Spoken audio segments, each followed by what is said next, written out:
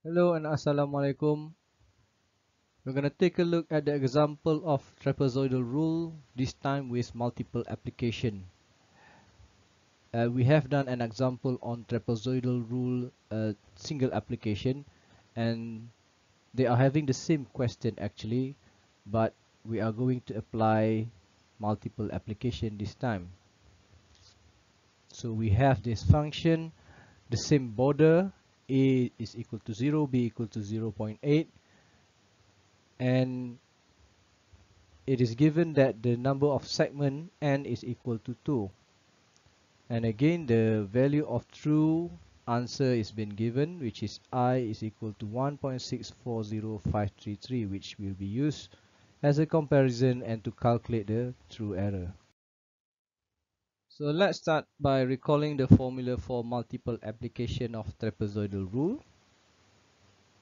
There it is, where we have h. There is no h in a single application of trapezoidal rule, but for multiple application we have this term h, which is equal to b minus a divided by n.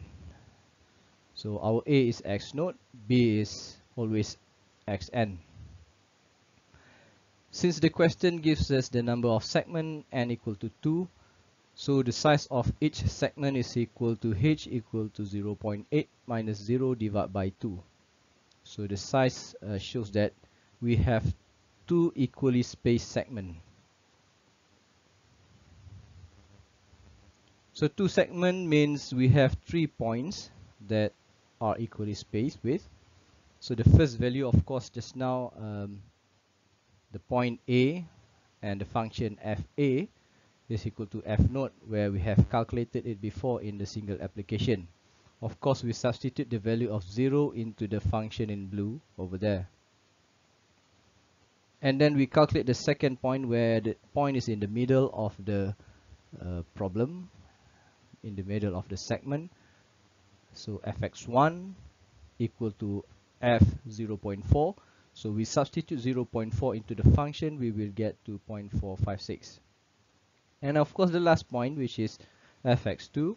So we substitute the 0.8 into the function, we will get 0.232. Still the same as the one that we had in the single application. And of course, after we have all the values, we substitute them into the original function of the multiple application trapezoidal rule. So here we go.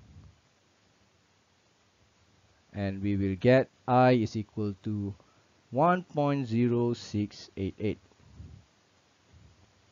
So this is the approximated integral of I when we calculated using the trapezoidal rule with multiple application.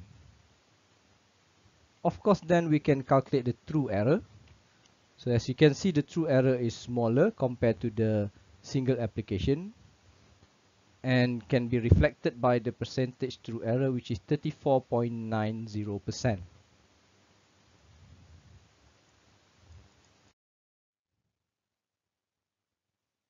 So as has been presented just now, this is the true error and the percentage true error.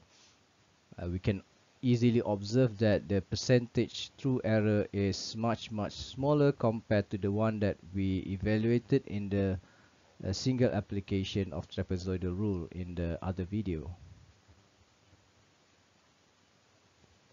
So we can understand that when we apply the multiple application of trapezoidal rule, we reduce the size of the unshaded area, or the truncation error can be easily said reduced, as can be seen in the figure below.